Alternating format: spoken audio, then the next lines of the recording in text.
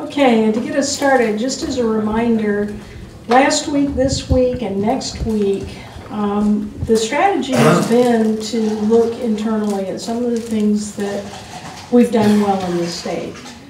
That recommendation actually came from all of you as we were looking at Tennessee and as we were looking sort of externally at some of the research. The question was, well, what kinds of things are happening in North Carolina that we ought to be, elevating as exemplars for future actions? And so this panel, we're really excited because this is a very distinguished group of principals who have addressed a lot of the challenges of being in low-performing schools. I think rather than me reading off who everyone is, if we could go down and have each of you introduce yourself. And several of you are recipients of some awards that if you don't mention, I will. But it would be nice for you to mention those because I think it is also really important to know that this is not only a distinguished group because of what they've done, but that they have also been recognized for a lot of the work that they've done. So let's go ahead and let the panelists introduce themselves, please. Hi, I'm Carrie Tolbert, and I'm the proud principal of Concord Middle School, which is located in Cabarrus County Schools. I've been there since July 1st, and we were designated as a low-performing school in October. Before that, I served as principal in Mooresville Middle School for 5 years, so this is my 6th year as a school principal. I'm proud to be a North Carolina Teaching Fellow, which our North Carolina Public School Forum sponsored for many, many years. Whoop, whoop! Best of the best. I went to Meredith College and then pursued my master's at Gardner-Webb and then went to Wingate for my doctorate. And a former English teacher, I guess I'll always be a teacher at heart, just a teacher of adults now instead of teacher of students. I have 2 baby boys, a 3rd grader and then a toddler, 2-year-old. His favorite word is no. That's so much fun. So I prefer to spend my days with middle school kids sometimes. I love middle school. I think they're awesome. They're smelly and stinky and full of attitude and sassiness, but they make every day absolutely wonderful, and I think they're awesome. Also the 2014 North Carolina Principal of the Year, and I think that's pretty much everything. Okay. My name is Christy Thomas. I'm a principal in Union County at Rockcrest Elementary.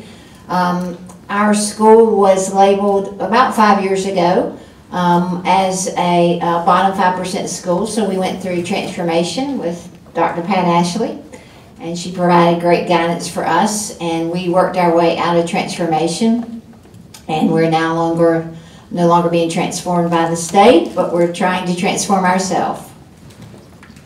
I'm Rusty Hall. I'm the principal at Old Town Elementary School, a low-performing school in Winston-Salem. I'm the current Winston-Salem Forsyth County Principal of the Year. This is my 9th year as an administrator. We are a very special school with some challenges. We're 100% free and reduced lunch, about 75% Hispanic population. And so the designation of low performing has really changed our focus on how do we address the needs of our students from poverty and what special circumstances they come to us with. And so that's been a major focus for us this school year. Good evening, my name is Jacqueline Williams. I'm the principal of Pittman Elementary School. It's in Halifax County Schools. I've been in school leadership for 8 years. I started as a middle school teacher. Then I was an assistant principal at Northwest Halifax High School for 2 years, assistant principal at Enfield Middle School, and then the principal there for 2 years, and now I'm in elementary education. This is my 3rd year at Pittman Elementary School. I am the county's 2015-16 Principal of the Year. And our school, although we're in a low-performing school district, has not been deemed low-performing. We're actually the best-performing elementary school in our county, and that includes the other school districts that are within Halifax County, with over 63% of our students being proficient. And we are one of those schools that we're not fortunate enough to have a lot of resources. So some of the conversation that we've had with other leaders that have come into our building and with teams is how we were able to do that with less resources. So I've been on both ends, where I've been at a SIG school where there was lots of money, and I've been now at a school where there's not a lot of money, and I've seen how things work on both ends of the spectrum. So, and I'm glad to be here. Great, thank you, everyone. So the panel's the audience is gonna have a chance to respond to you later, but I'd like to start by asking you to respond to what you heard from the audience. Let's pick up with that same question about the school grade calculations and the idea of what is a low-performing school. What do you think about those two policy issues? What should we be doing in North Carolina about those two things?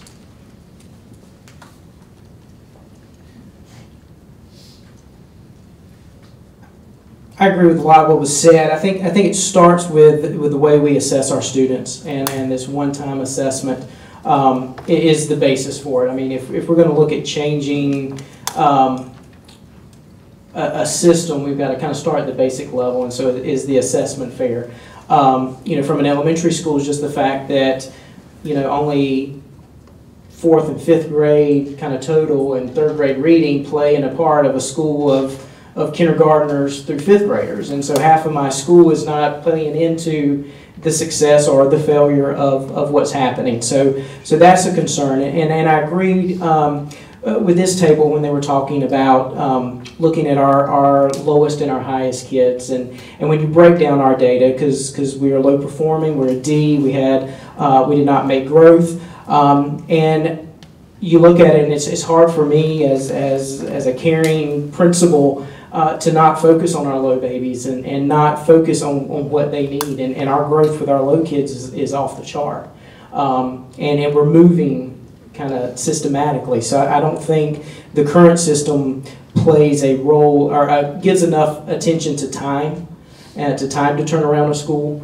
And the negativity that comes with that low performing kind of pushes back on us.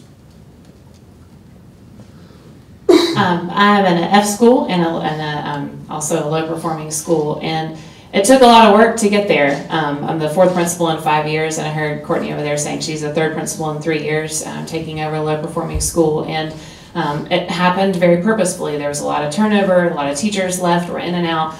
How can your students be proficient when they've had 4 teachers in 1 year and they're not learning any math? Like, you can't expect anything different. I do believe that our state can support low-performing schools. I think the bigger picture is the A through F grading scale. I think that's a huge issue right now, especially in the mixed messages that our educators are receiving when we as educators are graded on growth as part of our evaluation and schools are not. It's only 20% of the entire formula. So I think that's a huge mixed message that a lot of our community members don't realize. That growth should be the emphasis when you're taking in students from all over the place that do not have books at home and have never seen a book before in their life until they get to kindergarten. So I think that those things need to be taken into consideration. I do believe we have a lot of good work ahead of us as a school that will show growth soon, but it's not going to happen in 2 years. And I think our state legislators need to understand that it's going to take 3 to 5 years for our school to get out of its low-performing school status, because you have to have somebody that sticks around and teachers that stick around, and you have to have consistency, and you have to have high expectations and excellent leadership from your teachers as well as your administration. We Go ahead. I'm sorry. We discussed the fact that for our benchmarks, we use adaptive assessments. Our district uses MAP from NWEA. So we have students who may be showing growth of 20 points plus from beginning of the year data to end of the year, but when they take the end of the year test from the state, that still equates for them, because they're so far behind, to the lowest level 1 on the scale. So you have students who you can celebrate 20 points of growth, and they're by what the measure says they should be doing according to how they perform, they're meeting it, but the end of the year assessment, it's unrealistic that they'll be a level 3 or 4 without some years of being able to catch up on some of the things that they did not get. And we know that that can be due in part to a lot of different factors. Teaching, the change in assessments from year to year, and so trying to get people in who truly understand what it looks like to teach a Common Core lesson so that the students are able to take the test at the end of the year. Well, you know, all of your answers really speak to a human factor here, and I think one of the issues and concerns I've had, and I've heard other people raise, but I'd like to hear from you, from your perspective, what is the impact on the kids when or if they find out they go to a failing school or a school with an F? For us, when we started this process, we didn't have A's through F's. It was 5 years ago. And what we decided to do when we walked into Rockrest was we didn't care that everyone called it low performing. The first thing we did was to sit down with what was left, and we said, guys, we're going to talk about what's great about Rockrest. And we're going to begin that process with our kids and talking about what's great with Rockrest. And even now, we don't spend a lot of time on, we were a B school the first year, we're a C school now. Our kids could care less. At the end of the day, what they care is there's a teacher in the classroom, and that teacher cares about them, and that teacher shows up every day, and that teacher motivates them. And then we can show them the progress they're making throughout the year, and we can say, look what you're able to do now that you weren't able to do at the beginning of the year. And then all of a sudden there's celebrations and everybody's screaming because kids are seeing the progress. And I'm glad the adults are concerned about it, but the kids need to know, hey, you're amazing. Doesn't matter what shade you are, you're amazing. And in this building, we're going to do great things because you come to school every day and give your best. My students do not realize on an everyday basis that we're an F school. A reporter from WUNC actually came to our school a couple weeks ago and just chatted with some kids and said, hey, what would you grade Concord Middle School if you could give it a grade? And the kids were very kind in saying that they'd give us a B or a C, and they're teenagers. And then the reporter said, well, how do you feel if I'm telling you right now that the state of North Carolina deems you as an F school? And the kids were shocked. They were like, what? How is that even possible? Which I was like, ooh, okay, that's nice. Hey, the kids actually think good things. But in the same respect, what they do feel is when there's high teacher turnover. That's been a huge issue in my school. And it's very difficult to recruit teachers to a low-performing school. The teachers that really are effective and that want to be there feel a purpose and a mission to be there. But the teachers, maybe young teachers who are right out of college that maybe don't have the tool belt yet nor the commitment or are unsure of where they need to be, or even some other teachers that, just for whatever reason need to leave for personal reasons, there's a high turnover rate in low-performing schools. And they feel the teachers leaving. And I have one math classroom that's on their third math teacher, and the students were not behaving great at the beginning of the year, but now they're angels. And one of my assistant principals said, well, what's going on? I'm really impressed with your behavior. That we just don't want the teacher to leave. That's all. We don't want our teacher to leave. And that just about made me cry when the kids said that, because they are feeling that part more than the F school status. As a principal trying to recruit teachers to my school, it's very, very challenging because we're a high poverty school. So giving teachers a reason to come to my school when they don't get paid any more than a teacher from a high performing school that's meeting growth or exceeds growth is, again, challenging. So that's what my kids feel more than anything else. That was me 4 years ago, when the test was renormed and we had gotten rid of teachers who, were deemed low-performing teachers or teachers who were just not cut it. And so we ended up with about 8 teachers leaving or being removed. And so the challenge was recruiting teachers into those positions, and most of them were reading and math positions, which were crucial for middle school children, and we ended up not filling so many of those positions. So you had children who had someone come in and then they left and you had a sub. So the biggest piece in those situations is to build a culture and keep the kids in a place where they still enjoy school, even though there's not a lot of from an administrative perspective, there's a whole lot of challenges in that, and that at the end of the year, the state says, if you're not, at a certain level, you're going to be low performing, you'll be going to look at as a low performing administrator. That's a big challenge. So, not only is it pressure for the teachers and the students as an administrator, you're responsible for all of that, and the biggest challenge in that is making sure that you seek and find ways to encourage the students and the staff to just move forward, even though if you hear that you're low performing or you have an F or your school is the lowest in your district. And so that was me 4 years ago. So one of the themes that's come up already about what you all have emphasized of how to improve the achievement in the school is for teacher stability. So I have a two-part question about that. First part would be kind of what policies could change that would help you with teacher stability? Pay, grading scale, whatever. Tell us what you think on the policies. And then short of that, what have you learned about how to keep teachers in your school when you don't have those policy changes in place? I think my answer to that is connected. I'm big in my belief of teacher leadership. And so not only am I trying to create powerful teachers, I'm trying to create powerful leaders as well amongst my staff.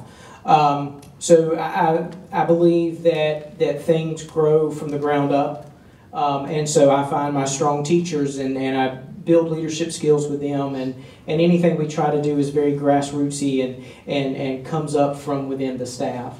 So I think pay is a big issue. Pay these teacher leaders to take on these leadership roles.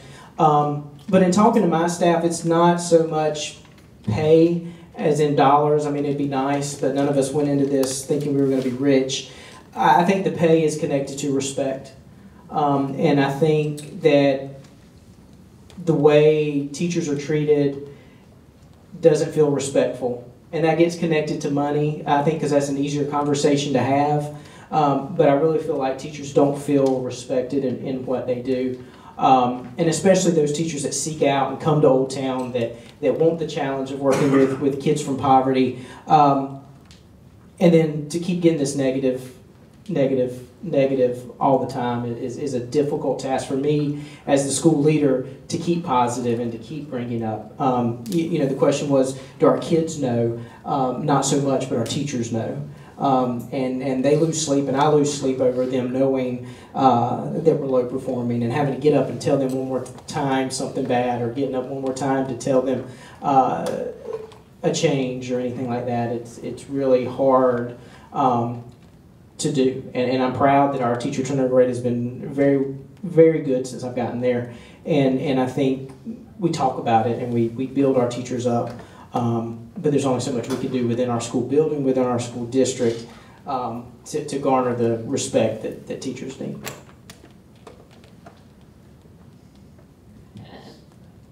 I agree with the pay. I also agree that we need to look at the experienced teachers and pat them on the back. Because those experienced teachers, we need them in our buildings. Our buildings are young, with young teachers, and they're great.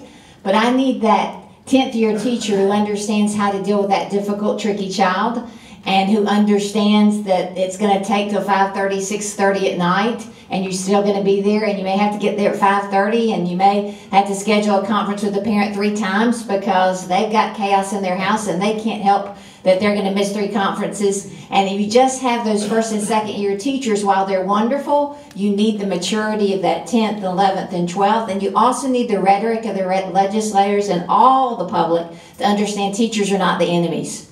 If we didn't have teachers, we'd have schools, kids would be there, but we as administrators couldn't serve all of them. And teachers are doing a yeoman's job. I watch teachers every day, and they hear the rhetoric out there about the job they're doing, and they still come, and they still work hard, and they look us in the face and say, I do it for these kids. But also, when I have teachers working 2 jobs or 3 jobs, come on guys, how many of us want to work 2 jobs and 3 jobs? And then have to come home and do paperwork and anchor charts and all the things that they do. So at the end of the day, yeah, let's reward our experienced teachers. And yes, let's make sure our rhetoric honors the work they do. And if we don't understand the work they do, come do their job. Come chase 5-year-olds one day. You won't do it.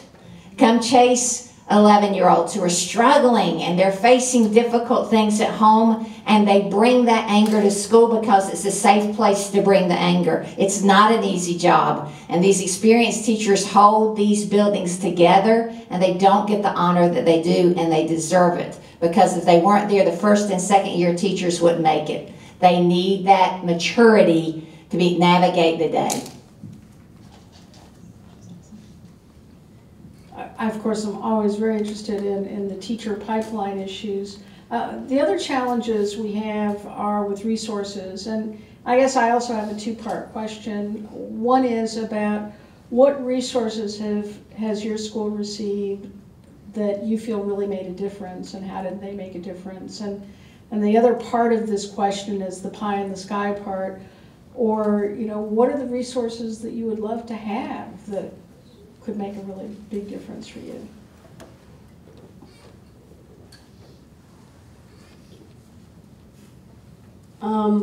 I guess for me, in my current situation, I would say that the resources that have made the biggest difference have been the human capital. Fortunately, the school has a very low turnover rate, and many of the teachers have been there at least 8+ years. So there's a lot of teachers that are invested in the children and the community. So I was able to capitalize on that. And because the school is small, a lot of the larger resources we don't receive, because when you start giving things out according to ADM and all those other numbers, we don't get a lot. So what I had to do is invest in those teacher leaders, and they write grants, and partner with my PTA, and they write grants. And so it's those small things that you bring in to help make a difference.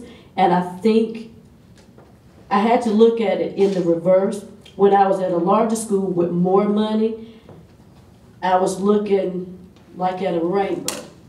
I just had all of these things from one end to the other that we could possibly do because we had money.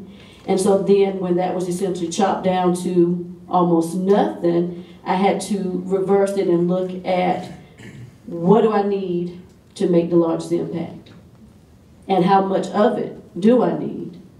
And so once I did that, my focus was dead on what we needed to help make the school be successful. And the dream that we always have, and we talk about this in our school improvement team meetings, is just to be able to have more human capital, because ADM dictates one thing, but I think it's unfair for a teacher to have 29 fourth graders. You could be more successful if you could chop that in half. She could be more focused. So for me, it would be human capital, and then with the resources that we buy, it could be an even focus, because now that teacher can take what she has as a resource and focus on it, as opposed to the fact you have 29 children to try to use these resources with. And before you relinquish the mic, because I do want to hear from the other folks, but just as a follow-up, one thing we heard last week was the challenge of the rainbow, that sometimes you have 57 different professional development opportunities, and all sorts of things that actually really take you away from being able to stay focused on sort of a community approach to real challenges. So thinking back to the rainbow that you had before, were there any pieces of that rainbow that were more helpful for you, and others that just were like busy work? I think when I reflect, I think some of the pieces that were more beneficial to me were the professional development that as a leader I was afforded, because we were part of the school transformation with Dr. Ashley and her team 5+ years ago. So I've been in administration since the onset of that. So I think looking at all the monies and all the other things, the focus then should have been on capitalizing on the professional development, so that as a new leader, I could have taken all of that and grown into this place where I can look at all those resources and easily determine what didn't fit for me. So now I'm better equipped to determine what fits for my school. You can have 1,000 resources, but if it doesn't fit for your school, there's no need to invest in it because it's the buzz. I think with resources, I do agree we've had resources, and I do agree that we have to be wise in the way that we use the resources. Sometimes it seems as if there are more strings attached sometimes with resources and regarding how they're used. And you always, when you're dealing with, and we're a school of, you know, not 100%, but something, 89, I don't know really what it is. It changes each day. A new child comes in, you go, oh, what? But I think the reality is being able to divide those resources among all the children, because sometimes it seems you're squeezed because the need becomes mightier at times, and you're looking for that teacher and you can't find that teacher, or you're looking for that person to come in and help the children. So sometimes it's being able to use those resources in a more flexible manner. And then in Union County, I do appreciate our superintendent really takes care of the need schools. And so she's always trying to squeeze a dollar out. And then with Dr. Ashley, when we were under the school transformation process, we had, when we exceeded, we had that surprise. I didn't even know we were getting it. And we had that surprise bonus for teachers. And that meant such a big deal to the teachers.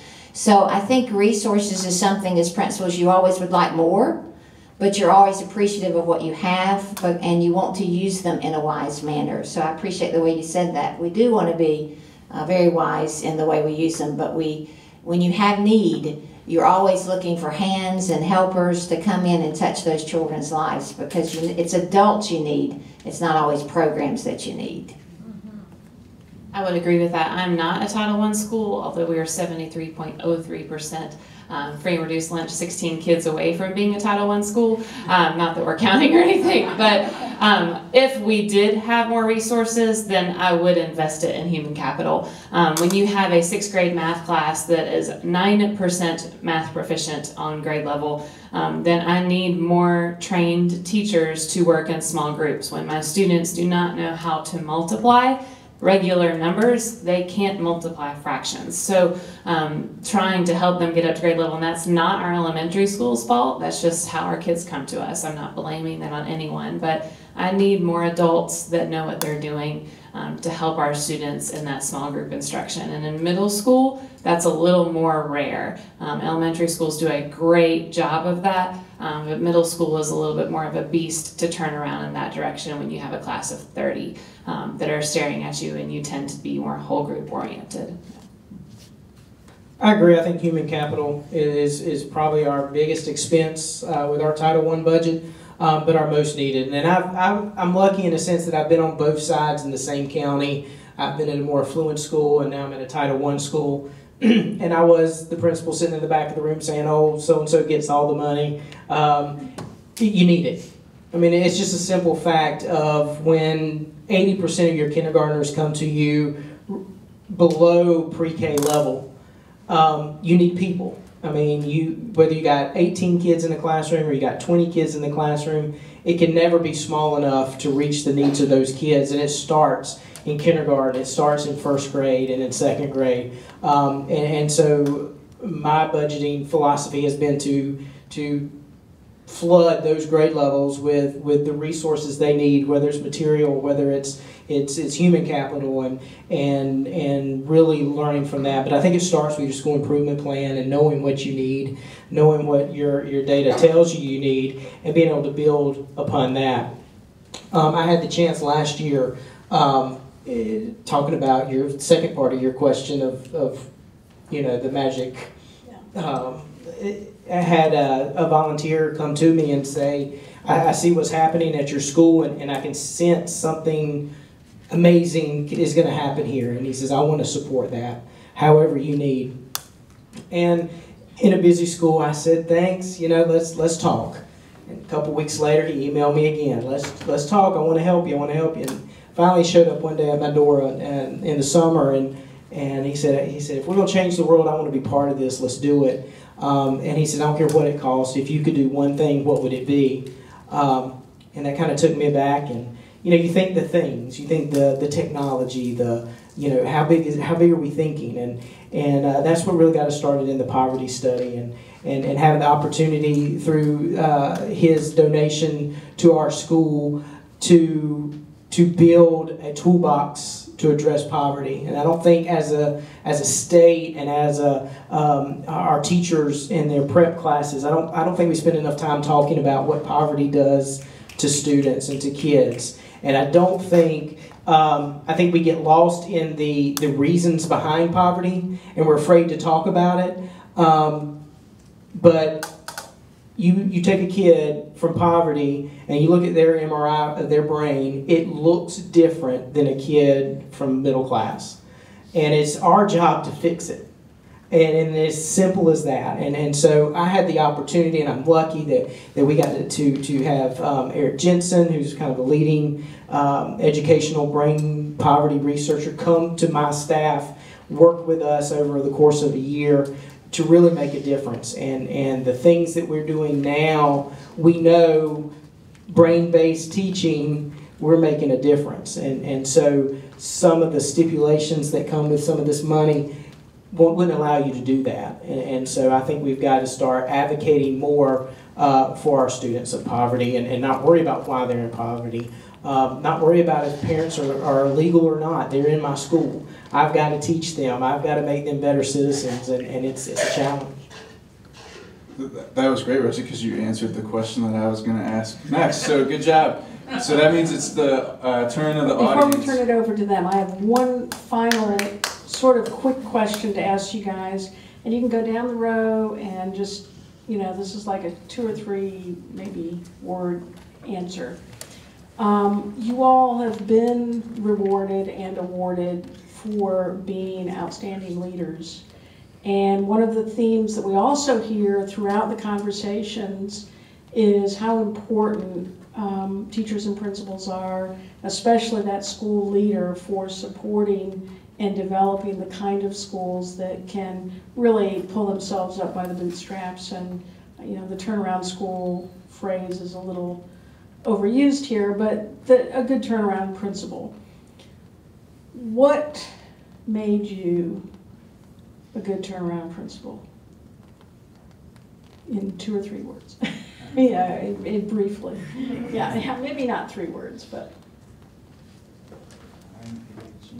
That could be counted as 4 if you contracted I am. I grew professionally. Oh,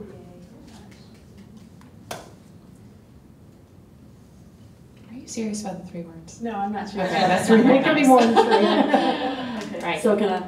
But I love that. I love how you reduced it. Can I take just 30 seconds to explain the professional piece? I had this conversation when I was doing the regional interview process for Region 1 Principal of the Year.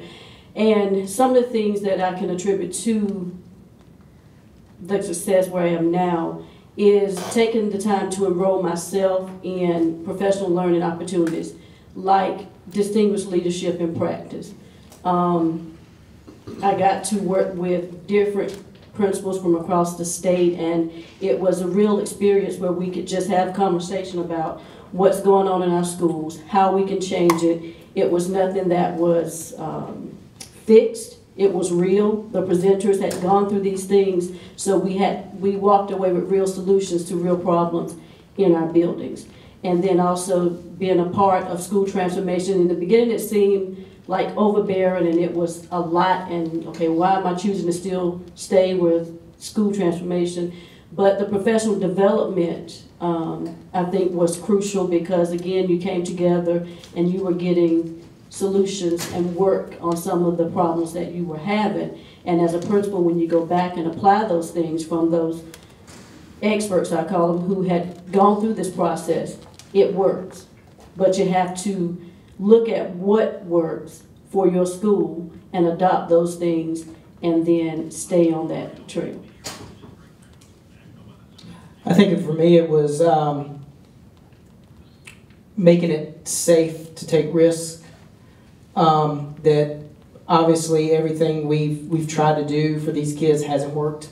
And allowing teachers who are the experts with those kids the opportunity to explore their learning and explore student learning to make a difference. And I think I'm a good relationship builder, and having that safe relationship with teachers and with parents and with students and with support staff to know that we're not going to get better by doing the status quo, and we've got to take risks. First, I love kids. I hate failure. And I love to prove people wrong. And I enjoy this process of working with a team of folks who are smarter than me, and every day I get to learn something new. And at the end of the day, it's the best job. I definitely agree with the best job. I don't know if I'm a good turnaround principal yet. So I'll be completely honest in saying you might regret asking me to be here in a year. I don't know. I sincerely hope not, and our benchmark data hasn't shown that yet. But I think what may make me a good educator is that I have a huge sense of urgency about me. So the reason why I chose to come to Concord Middle School, although I loved where I was because when I was told that they had had so much turnaround and I was told those scores, I felt like it was a moral imperative for me to go to that school, that those kids, which are now my kids, but at the time they were those kids, but they're my kids now, they deserve an excellent education. And so I have a sense of urgency to help facilitate that process for them. I myself am not providing them that education because I'm not a teacher of children, but my students deserve to have the very best, and I want to ensure that they have that. So I want to find the very best teachers in every classroom in my building where I could say, well, my own child will be in that classroom, and I feel comfortable with that. So my mission every day when I wake up is to give them the best, because they don't always have that in every area of their life. So I guess that's what makes me just a good educator. I don't know if it's a good turnaround principal or not. We'll see how that goes. I'm a little nervous. From this recovering school superintendent, thank you very much for what you do each and every day. Let's give them a round of applause. They are just incredible, fabulous. Thank you. So each of you talked a lot about the human capital piece. And at our table, we talked about teacher assistants as part of the human capital. Middle school's one thing, elementary school's another. Broadly talk about the teacher assistant's role, what the impact has been on that, and specifically what kind of human capital, what are you looking for people to do in the human capital area? And I'm just going to moderate here and say, let's take maybe 1-2 answers for each of these questions so we try and get through all the tables in the time we have left. So from a middle school perspective that traditionally doesn't have teacher assistants ever, I would use that human capital for tutors or teacher assistants. Realistically, I know I can't use it for teachers, and I get that and I understand. I don't expect our whole funding formula in the state of North Carolina to change. But I would kill for tutors or teacher assistants in my classroom. In the past, in my former school, I was able to be a little creative with some remediation money in which I got kids fresh out of college that maybe had a math degree and that could teach some math on the side before they got their real job or whatever. And I would love to get that type of thing in a middle school math classroom where I could have more small group instruction. And if I had an inclusion class with 3 adults in it, oh my goodness, that would be amazing to have 3 adults on 30 instead of 2 adults on 30, or even 1 adult on 30. And we've gotten creative, and you do get creative in education. I think that's the beauty of being a principal, is you can get creative and say, well, I'm going to have my media assistant do this if you have a media assistant, or I'm going to have my media specialist help with this and do some co-teaching with classes that 20 years ago that would have never happened. You know, it's just a librarian, you don't have them teach. At least at secondary level. So I would love to have teacher assistants from the secondary perspective, because I think, again, there's a lot of lessons that secondary school can learn from elementary school. And I think, first of all, we call them teaching assistants, not teacher assistants, because their role is not to support the teacher, but to support the students. We're big believers in the MTSS, RTI process at Old Town, and our teacher assistants that we hire, our teaching assistants that are allotted to us, are working with small groups constantly. They are on the move all day, working in this classroom, in this classroom, in this classroom. Not to mention the need of having teaching assistants for the needs of just my kindergarten.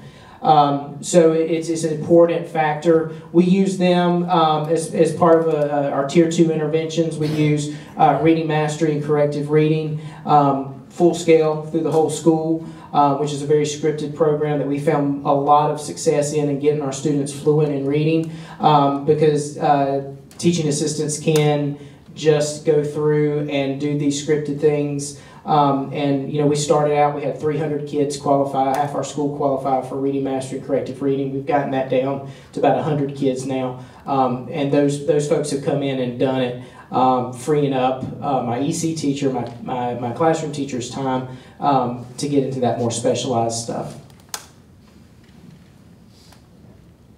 You guys did a wonderful job, thank you.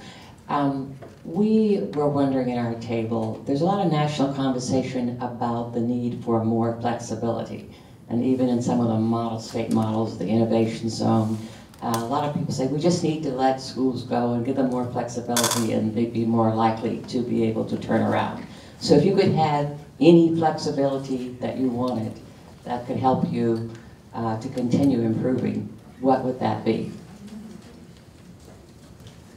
Anytime you want to give me flexibility, I'll take it. And I love flexibility. And for us at Rockcrest, the flexibility comes in is that we feel that we have this passion and we understand where we need to take our children. So where he's using corrective reading, we don't want to use corrective reading. We don't want to use TRC and DIBELS. We don't want to do some of this kindergarten assessment. We want to be able to focus on the instruction assessment that we think best will grow our kids in the direction that we want them to grow. And so when you talk about, I was lucky. I worked under Dr. Ashley, and I met with her one summer and begged her for flexibility. And she gave me that flexibility because the first year under school turnaround was cumbersome to me.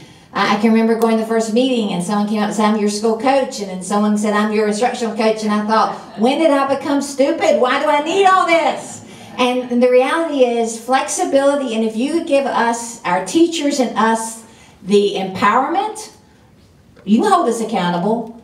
As our superintendent always says, I'm going to give you the rope, use it to your good. If not, I'll pull it in. And the reality is that flexibility gives us the opportunity to take risk. It gives us the opportunity to try things out. It gives us an opportunity for someone like us. We don't want a program. We just want to be able to take what we know, use the standards, and we're going to grow kids. And I think that if we will trust people and understand when we put restrictions in, it's because this school's failing, so everybody else has to pay a price for that. But come on, if she speeds, I don't think all of us should deserve a ticket. So at the end of the day, I support flexibility and appreciate that. Thank you. And you get rid of DIBELS, you said. No. Yes, I would. And TRC. Just to be clear. Okay, our question is a little different because we already talked about the flexibility too, but what do you need from your district office that you are not getting? And it's kind of a two-parter, and along with that, how can we as our group help with those priorities? Can we also get another answer to the flexibility question? I feel incredibly supported from my district office. I don't always feel incredibly supported from our state legislators, no offense, nor always NCDPI. And I think it's just because the reality of what we're doing every day is not always tangible. And I get that. I don't blame NCDPI nor our legislators. I just wish that people understood reality of mental health issues, of just dealing with all the baggage that our children come in with every day that they don't deserve at all, but they do deserve a good education. And so it's not a local issue at all. Maybe our local politicians, but not a local district level from my perspective. I agree. I think we feel supported in our district. Got great leadership there, but then there's limitations to how much support and how much flexibility they can give us. And I agree wholeheartedly that we don't feel supported. Just from our conversation when we first got here with our letter grades and our low performing labels, the last thing a school like mine needs is a label that's going to make it tougher for me to get good teachers and good support into my building. And forcing me to hire young teachers who data shows they don't get good growth from their students. They're not supposed to get good growth from their students. It's their first year. So it's a catch-22. I'm getting that pushback and having to go with younger teachers, which is great because I love to build the kind of teacher I want. But there again, they're not expected to perform that of a veteran teacher. I guess my answer would address the other flexibility answer and then what you're talking about from the state. The flexibility and understanding that numbers shouldn't dictate people. So, you know, because the school is small, shouldn't determine whether or not they should have 30 kids crammed in a room, because if you add them up collectively, 3rd through 5th, you have X amount of children. So that means 2.3 teachers, and I don't know where you get a 0.3 from. But, you know, it's just not fair, because even children need the same amount of time and resource as kids who are in a school that have 1,000 children. Because if you're looking at schools where children are performing below grade level, how much sense does it make to have 30 of them in a classroom with one teacher, and then with the pressures of having to grow them, the teachers, or have them out? You know, that's kind of like a double-edged sword. So I want to grow. I want to be able to have the time to grow the teacher and support them in the way they need to be supported, so that they can be great teachers who can eventually lead the building to a higher place of achievement. But that takes time. They just can't come in and be accomplished and distinguished at the start of the race.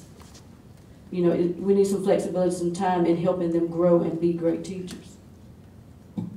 And I would just say what we need is this continual dialogue. I admire you so much taking your times to do this, and this celebration of public and public education. It works.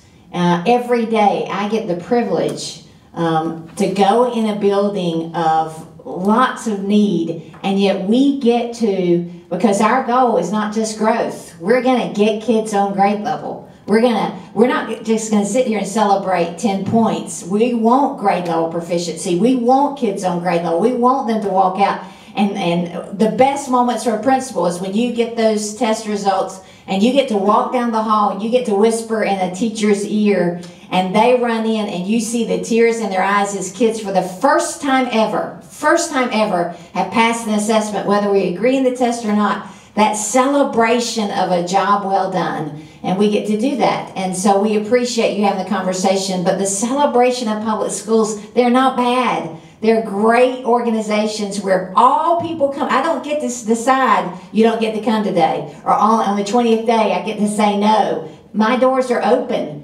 And why we don't celebrate that, I don't get it. But I do know it is the best place, because we take all and we have the responsibility to grow those. And so thank you for talking in a public school forum about public schools. So here's our question. What would you be doing differently if there were no A through F grades in North Carolina?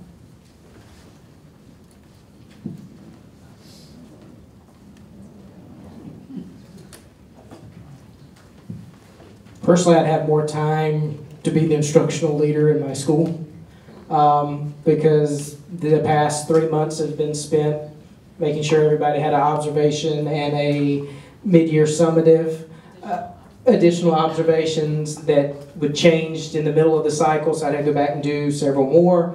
I feel like I'm not giving my teachers, and we value coaching in my school. As a former coach, I brought that in, and my curriculum coordinators and my AP and I, we value coaching, and I'm missing that. I go home sad most days because my time in a classroom has been spent filling out a form and not really looking at what I can give that teacher to make her or him better. I think I would probably spend more time exposing the children. You know, we have those field trips that are few, far, and in between, but giving them the opportunity to see the state. You know, now we're not even talking about the world or other states, but still in the state of North Carolina, outside of the rural areas of Halifax. You know, from the mountains all the way to the coast, giving them opportunity to know that the state is great and there's a lot here to explore. We are going to be making some recommendations as a body coming out of this experience, and we're just wondering what's one recommendation you really want to see in our plan that would give you the greatest sense of hope for your kids in your district? I think what's been said several times in varying ways is showing respect for teachers that choose to work in a low-performing school. And for the people that, again, are making that choice every day to come in and work with students that are struggling more. Again, my teachers could easily leave any day to go to a school that's high-performing, and not that I'm saying it's an easier job in a high-performing school, it's a different job. But there's a lot of emotional investment that is more in a low-performing school and a high-needs school. And I think the teachers that work in those schools need to be affirmed and encouraged and just said thank you for doing this in some way, shape, or form instead of being demoralized. And I would say as the leader in that school, the same thing. When my time is spent on paperwork and additional observations that do not make a difference in student learning whatsoever, then I feel demoralized a lot of times. So Carrie, we could make a recommendation that the state of North Carolina show more appreciation for you and for your teachers, and we could recommend that all the leaders in the state do that. That would be great. Is there something that's more tangible that we could do to show that appreciation and respect? Even though teachers do not go into it for money, that's tangible, and it is a reward, and it does show teachers that they are being rewarded for a good job. I also think, and I think I'm more of an outlier in saying this, but there are some poor teachers in low-performing schools. There is a reason why they're a low-performing school. There are some poor teachers in my school. That's what happens when you have 4 different principals in 5 years, because you have a lot of different hiring practices. I would love to have every teacher in my school on a 1-year contract to help encourage a sense of urgency about it, and that my teachers are evaluated every year knowing that my job is important in this school because we're a low-performing school. But if they get that 1-year contract, then they are rewarded monetarily for it. That's. I think I'm an outlier in that thinking, and I'm still new to the low-performing school arena, so please keep that in mind. But I hope I didn't offend anybody with that. But that's just my thinking, is that would help create more of a sense of urgency, because our kids aren't learning. They aren't. And they will be learning, but they're not right now, or they weren't, a few months ago. So if my friends in the legislature said that all teachers in low-performing schools have to have a 1-year contract and 1-year contract only, would your teachers feel like that was more respectful or less respectful? The good teachers would be amazing anyway. The teachers that are struggling or mediocre, they would feel that sense of urgency, like, hey, I gotta kick myself in the butt here and I gotta improve. Yeah, someone feels demoralized, but no more demoralized than what they're currently feeling.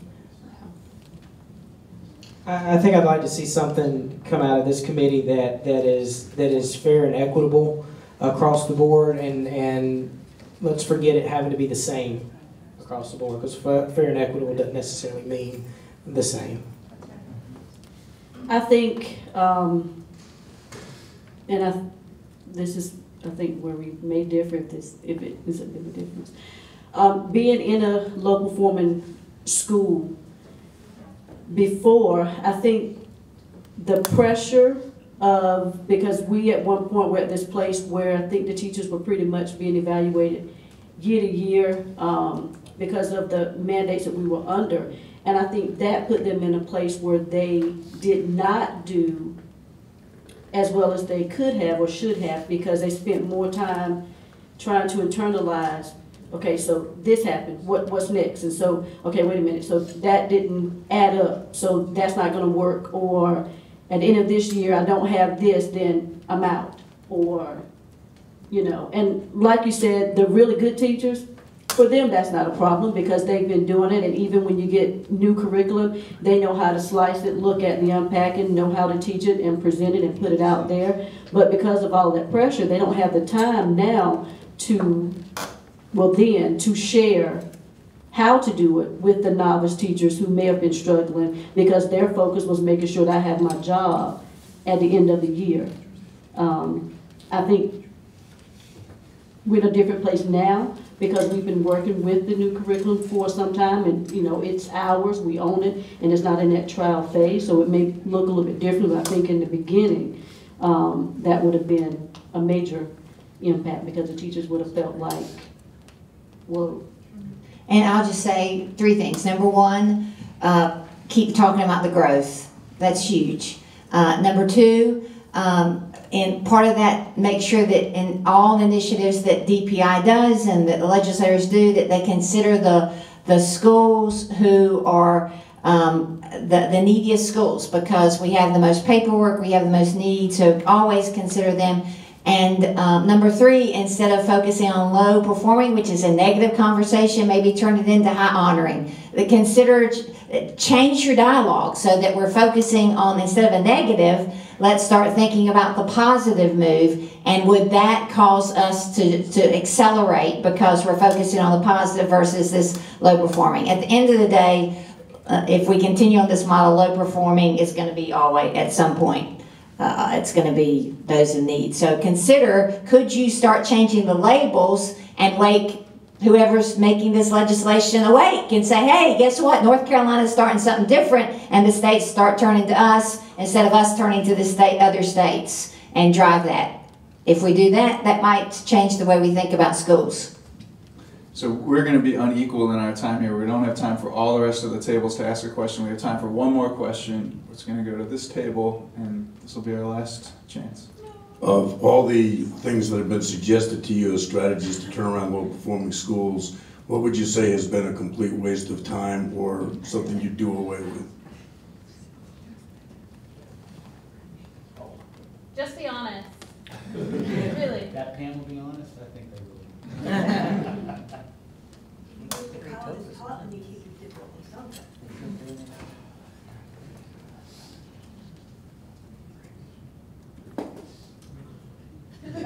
Because this is probably lack of time and to think it through all the way, and I'm hoping I don't regret this, but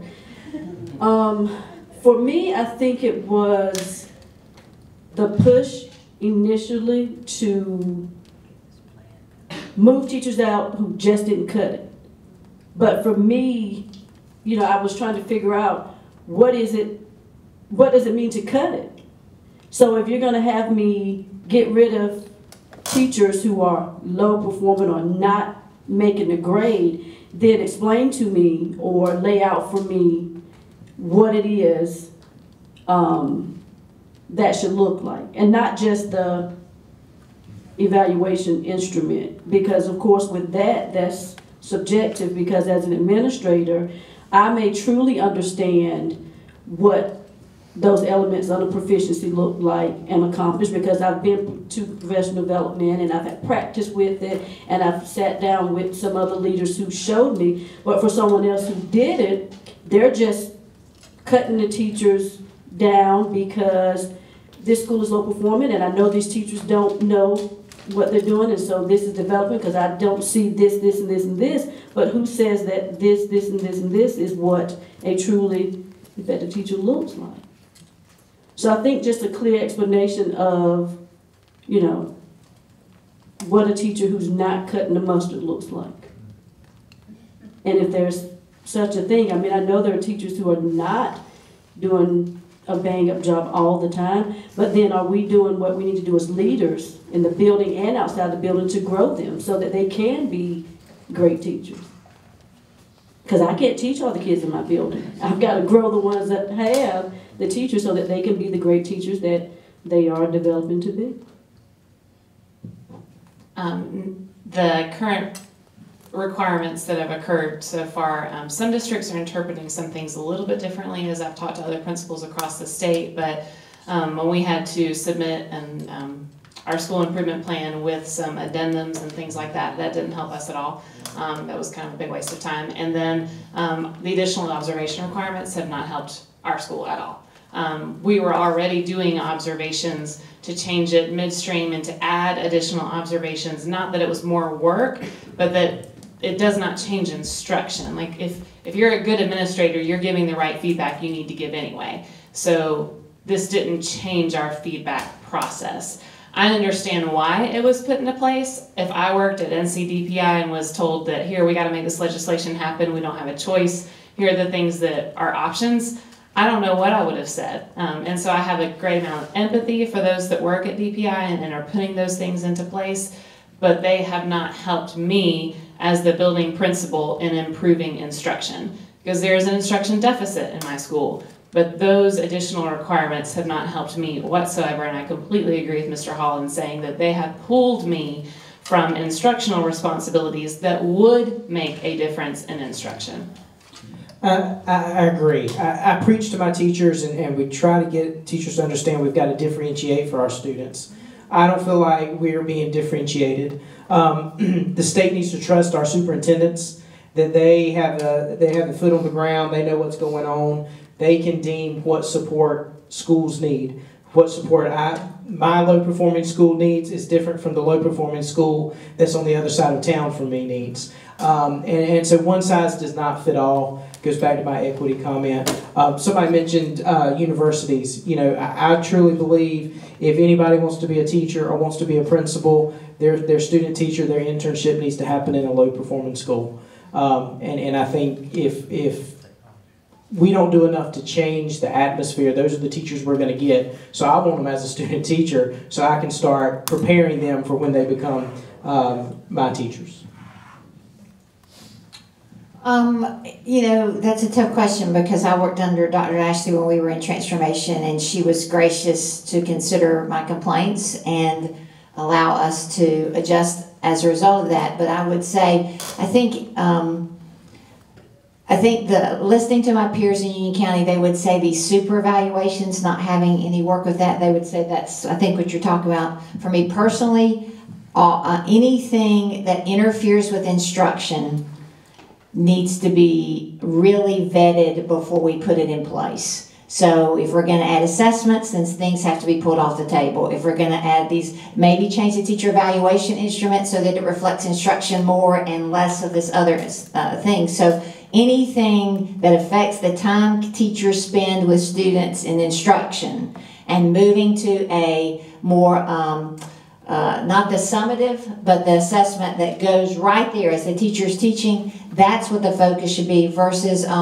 we've got TRC and DIBELS going on, then we have WIDA going on, then we have BOG, we have EOGs, and if you begin to total all those days up, that begins, and I know this new legislation at the federal level is going to affect that, but let's be honest and ensure it does and make sure that instruction is the #1 priority and that we assess as we teach, and if we do that, I bet we'll see test scores rise.